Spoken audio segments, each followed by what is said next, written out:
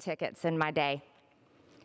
What you need to know about me is I'm a very regular American, just like the people I represent in my district and most people across the country. In fact, I wasn't a political person until I found a candidate that I really liked, and his name is Donald J. Trump when he ran for president.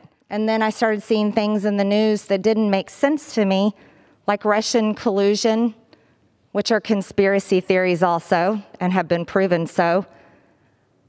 These things bothered me deeply, and I realized just watching CNN or Fox News, I may not find the truth. And so what I did is I started looking up things on the internet, asking questions like most people do every day.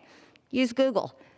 And I stumbled across something, and this was at the end of 2017, called QAnon. The problem with that is, though, is I was allowed to believe things that weren't true, and I would ask questions about them and talk about them. And that is absolutely what I regret. Because if it weren't for the Facebook post and comments that I liked in 2018, I wouldn't be standing here today, and you couldn't point a finger and accuse me of anything wrong. You see, school shootings are absolutely real.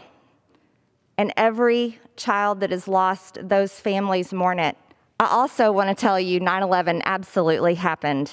I remember that day crying all day long watching it on the news. And it's a tragedy for anyone to say it didn't happen. And so that I definitely want to tell you, I do not believe that it's fake. I also want to tell